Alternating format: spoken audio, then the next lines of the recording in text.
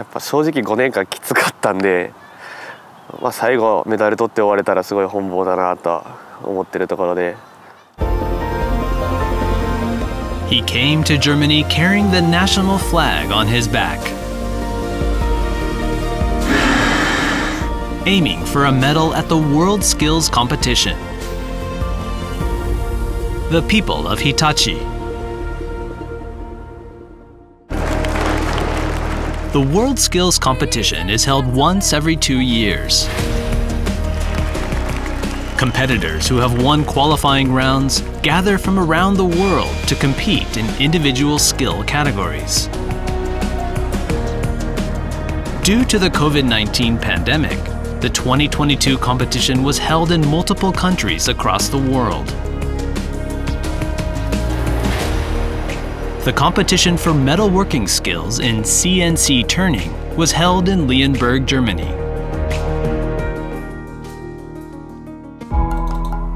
Hayato Shiozawa is a competitor from Japan. He arrived in Germany 1 week before the event. For the past 5 years, he has trained for the WorldSkills Competition.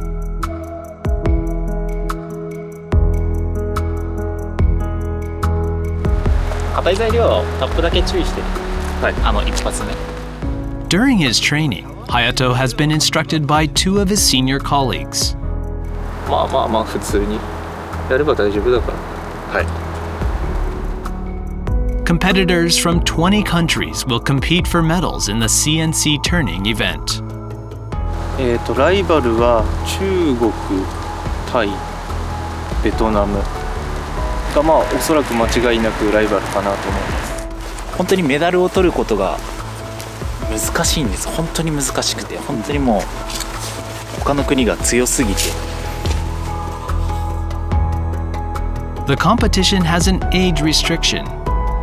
For Hayato, who is now 23, this will be his first and last chance to enter the event.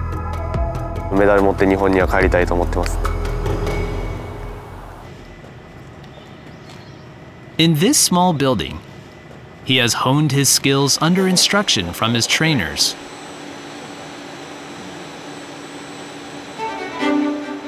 CNC turning is a type of metalworking process.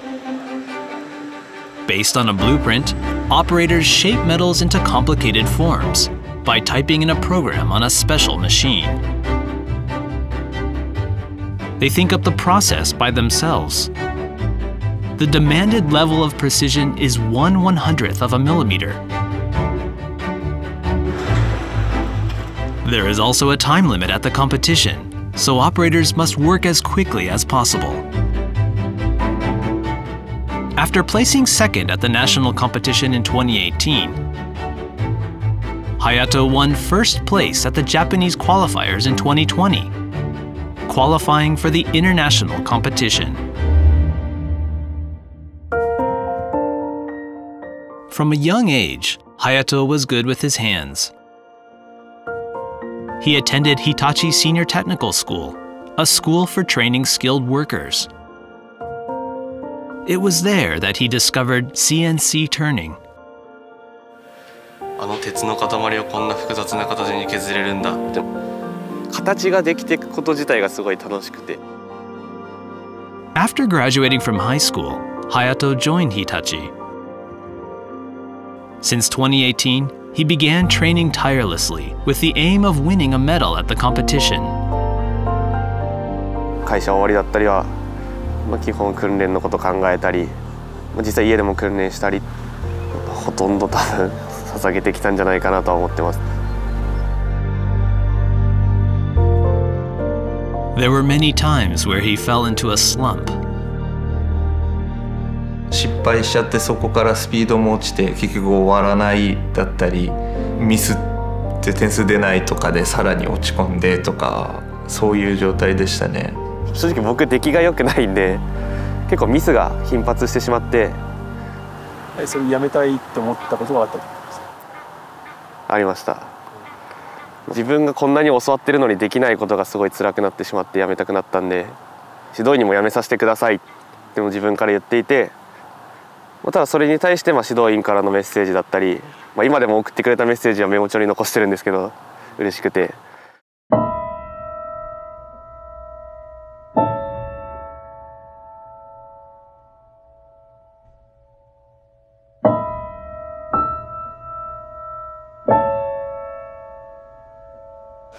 ちょっと塩澤選手に対してはやっぱりちょっと特別な思いはありますね。塩澤が入社した時から僕が指導を担当して塩澤を見ていたっていうこともあって、やっぱりちょっと思うことはありますね。やっぱりなんか結果を出してほしいというか、このために頑張って訓練してきたんで、最後はやっぱりいい結果で終わってほしいなっていう思いもありますね。5年間ずっと僕の指導を諦めずにしてくれてるっていうのはだいぶすごいありがたいことだなと思ってます。信頼してますね。なあなあに続けないでやっぱ一生懸命続けられたっていうのは本当にすごいと思います。Under the instruction of his trainers, Hayato has overcome many obstacles. He brought his training diary with him to Germany. 基本やらかしたことが書いてあるんで、いろんなミスしていろんな対応してきたんで、それに対してはだいぶ自信あります。The competition starts tomorrow. Hayato's challenge is about to begin.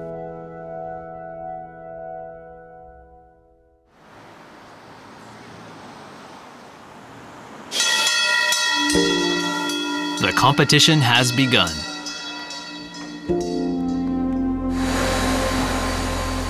Competitors complete one task a day for 3 days, and the medalists are decided on the total points earned.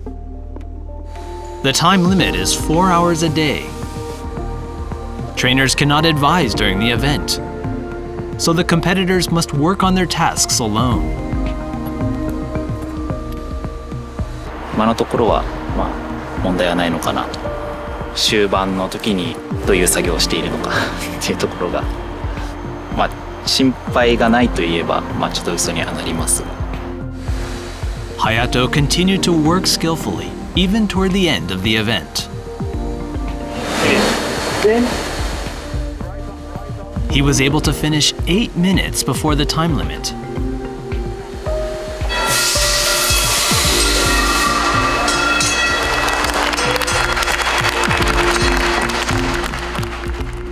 いつも通り挑めたかなって思うんで、自分的に良かった初日だったんじゃないかなと思います。あと2日が多分おそらく結構難しい課題が出てくるんじゃないかなって思うんで、全力出し切ってやろうと思います。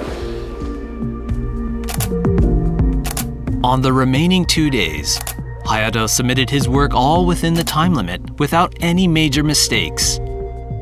中国なんかにも全然引けを取らないスピードだったり、内容ではありましたね。はい。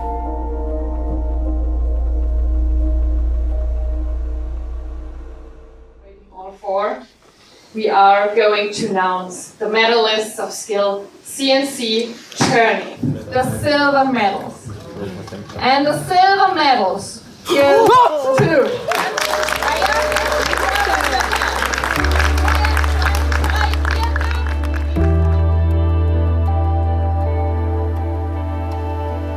Hayato has won the silver medal.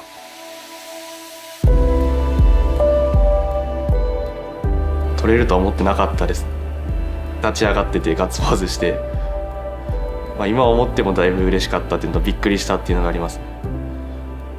ああ、よかったっていう感じですね。はい。訓練通りか訓練以上のものをできたっていうのは本当に素晴らしい内容と結果だったのかなと思います。はい。塩澤という人間性というか人格がすごい磨かれたのかなと思います。この5年間ですごいいい経験させてもらいましたね。どんな5年、でも濃い5年間だったとは思いますね。だいぶやっぱ競技できることがすごい楽しいっていうのは感じましたね。Now that his 5-year journey as a competitor is over, Hayato will make a new start in his career as a factory engineer.